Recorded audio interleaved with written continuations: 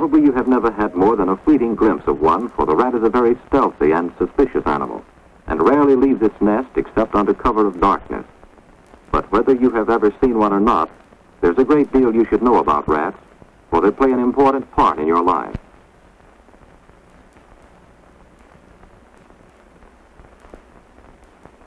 This is a Norway rat, called Rattus norvegicus, one of the 2 common domestic species in the United States.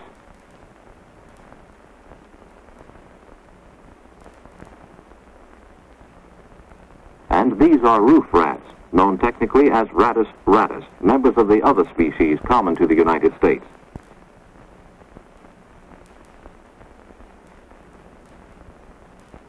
These 2 species, the roof rat and the Norway rat, have attached themselves to man, eating his food, and when they meet in search of food, fighting over it too.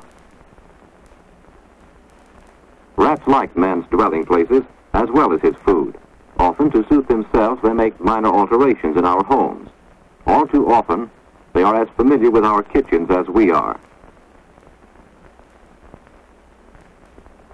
For as far back as recorded history, rats have made free with man's property and invaded his homes, coming and going about their stealthy business throughout the night hours. The rat doesn't have a narrow range of taste in food. It takes its food where it finds it.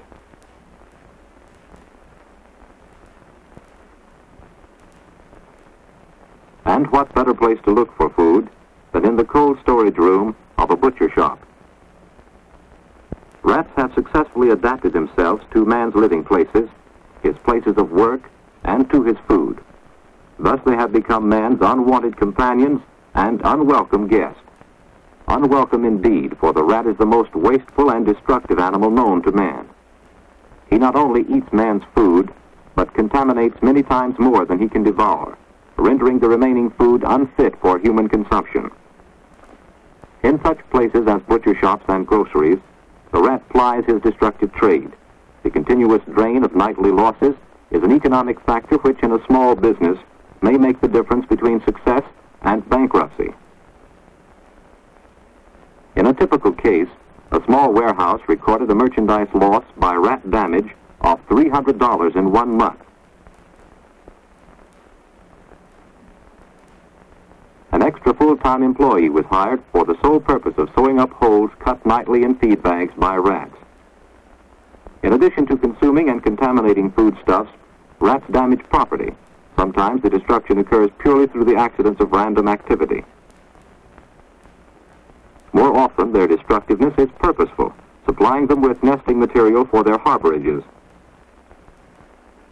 There is little doubt that rat spoilage runs into hundreds of millions of dollars annually in the United States alone. Yet this economic destruction is overshadowed by the threat to man's health and welfare. In many diseases, the rat is the source of man's illness. For example, take Harold Simpson, 55, a mechanic. Harold had such a violent attack of abdominal cramps, diarrhea, and nausea that he had to stay home from work. Food poisoning, the doctor called it. This was the 6th case in 2 weeks, and all of those afflicted were employees at the Walters plant. Could it be that the source of trouble was the hash house around the corner from the plant? Maybe the answer could be found there.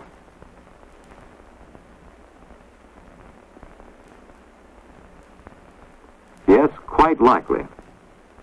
During the night, rats had used the shelves and dishes as a runway. There was hardly a piece of chinaware that they left untouched. They had scampered across the chopping block, contaminating the work surface on their way to feed at the uncovered garbage pail.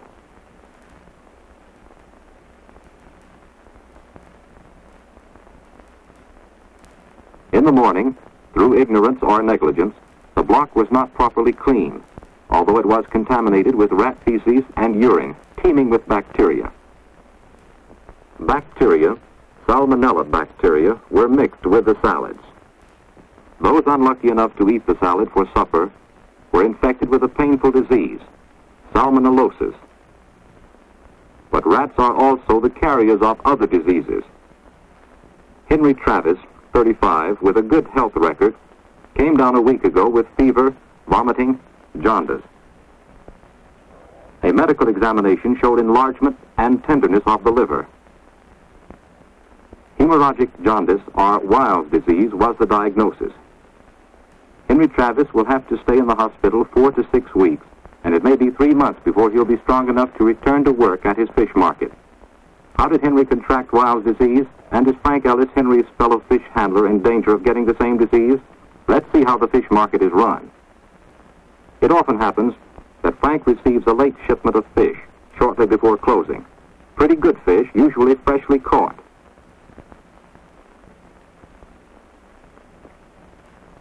No time to dress them, though, but why worry about that? Ice and salt will keep them fresh until morning. Meanwhile, there are more interesting things to do, like a game of bridge, a trip to a bowling alley, or the movies.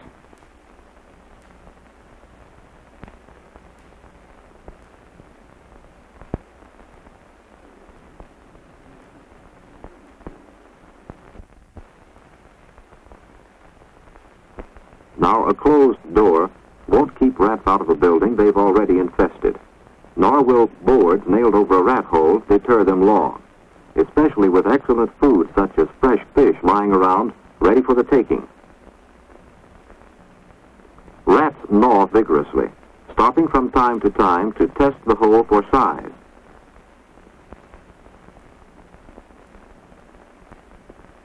Sometimes one rat spells another at the job. So much for that. Now for the fish. Keeping food on ice may prevent spoilage, but it will not protect it from hungry rats.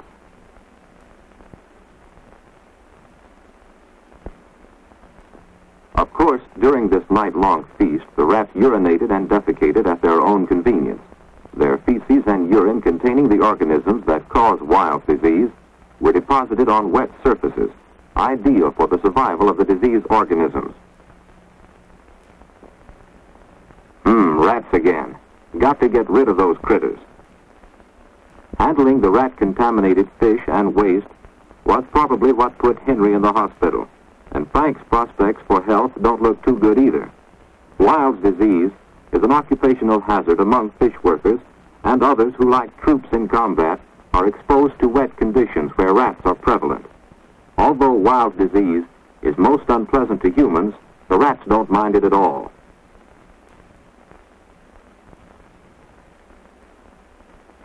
The organism of Weil's disease can enter the body not only through abraded skin, but also through unbroken skin. Although rats will rarely attack an adult, they are attracted by the helplessness of children and by the food left around the child's mouth after feeding. Frequently, very young children are bitten by rats.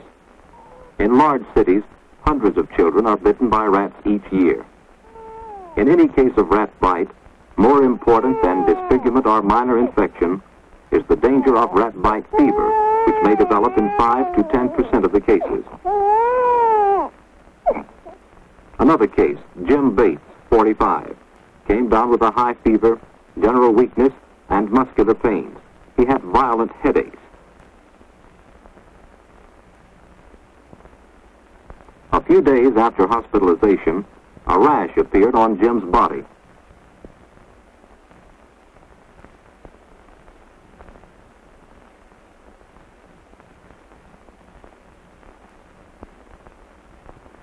Laboratory tests showed the presence of rickettsia organisms. The diagnosis was murine typhus fever. Jim will have to spend about a week in the hospital, plus a convalescence that may last several months. His recovery will cost plenty, too, in drugs, hospital care, and loss of wages. Now, just how did Jim contract murine typhus? Jim was sweeping up in the cellar of the grocery store where he works. That trap did the trick. Better get rid of the dead rat.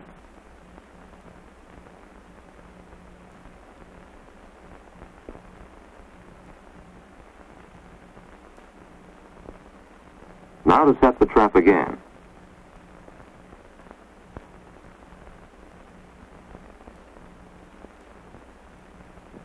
While he was sweeping, something must have irritated the back of Jim's hand.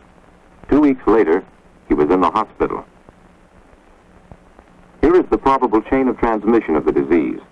Rats are the reservoir of murine typhus fever. The disease is transmitted from rat to rat by a flea known as the oriental rat flea. The flea engorges itself with the rat's blood and deposits its feces containing the disease organisms on the rat's skin. After the flea has had its blood meal, it drops off. In the meantime, the rat scratches itself, forcing the organisms into the abraded skin. It is the flea feces, not the flea bite, that carries the murine typhus organisms. Typhus organisms from the feces can enter the bloodstream through abrasions or other openings in the skin. When the flea is hungry again, it bites another rat and leaves its infected feces on the rat's skin. Thus the disease is spread by rat fleas from rat to rat and to man. Jim Bates probably scratched some of the infected flea feces into his skin. Murine typhus is prevalent in all the southern states and in certain other areas. But of all the diseases the rat carries, the most dreaded is plague. Historically, plague, called the Black Death, has been the worst scourge of mankind. In past centuries, plague has taken the lives of more than 25 million people. Through plague alone, the rat has carried death to more people than all the battles of history combined. But new drugs and insecticides will undoubtedly prevent any large outbreaks in the future. Nevertheless, plague still exists in many parts of the world. It is endemic in the Middle East, Africa, India, China, the East Indies, South America, and the United States. Within recent times, plague has broken out in seaport cities of the United States. In these outbreaks, infected ship rats coming from foreign ports infected the local rats.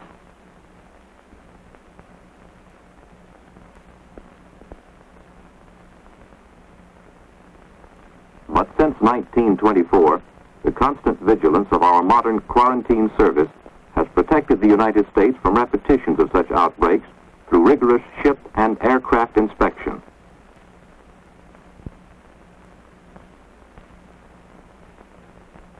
However, a plague reservoir exists among wild field rodents in the western half of the United States. Plague exists among a number of wild rodents.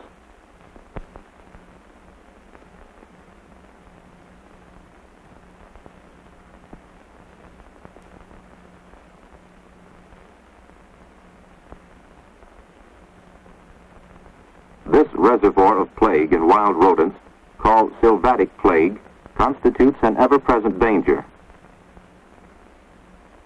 Domestic rats take over burrows of wild rodents, in which infective fleas transmit the disease to the domestic rat. The finding of many dead rats indicates active transmission of plague and is a sign of danger to humans.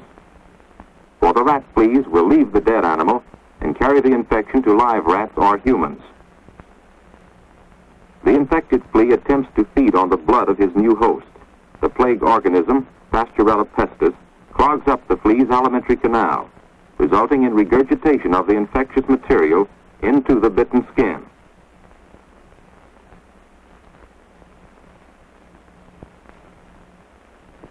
Again, infected fleas seek another host. Plague kills the rat and the flea within a few days. When man comes along, the flea adopts him as host, bites and infects him. Plague kills the rat, the flea, and the man.